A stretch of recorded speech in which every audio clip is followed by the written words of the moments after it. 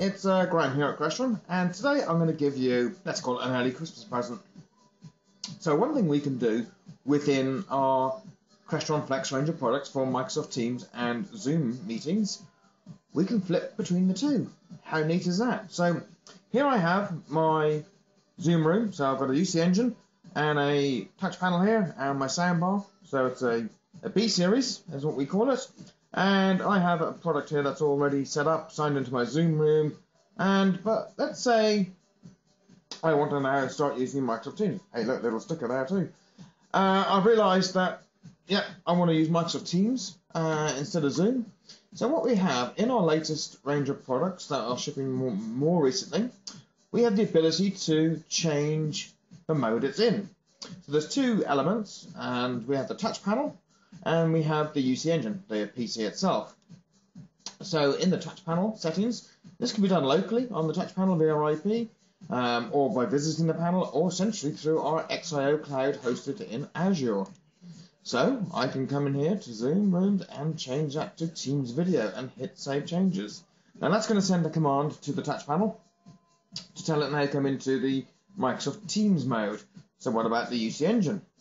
Let's get rid of myself. So over here, through XIO, I can simply come into the UC engine and go to settings, and then I can actually change the mode of the application on the product. So I click Save Changes, and now this is going to reboot the UC engine. There we go. So it's disconnected from the panel. So the panel takes about 5 minutes to update and swap over the modes, and PC is really a reboot. So we're going to pause there, and I'll be back in a second. PC is now rebooting, and touch panel will get a reboot in a second. So now you can see my room is ready, and it's got my Microsoft Teams front of room experience there with my customized background.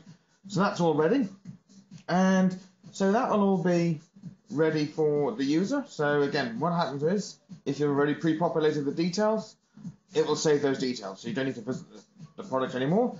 But what we can do is, again, using XIO Cloud, we have our remote eyes, shall we say.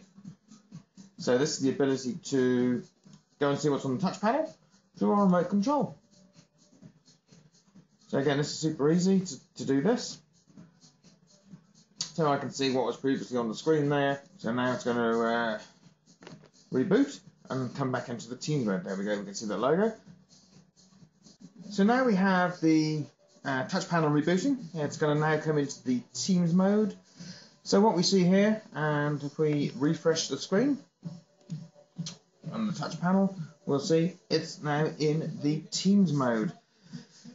So that was super simple for me as a remote administrator. Switch between Zoom and then to Microsoft Teams.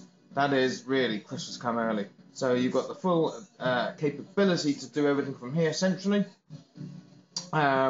See the status of everything, and again from here you can see what mode it's running in. So you can see what platform it is, and then other items. So again, I can see I've got my meeting ready here, all signed into Teams, and then if I had a cable connected I could do my presentation.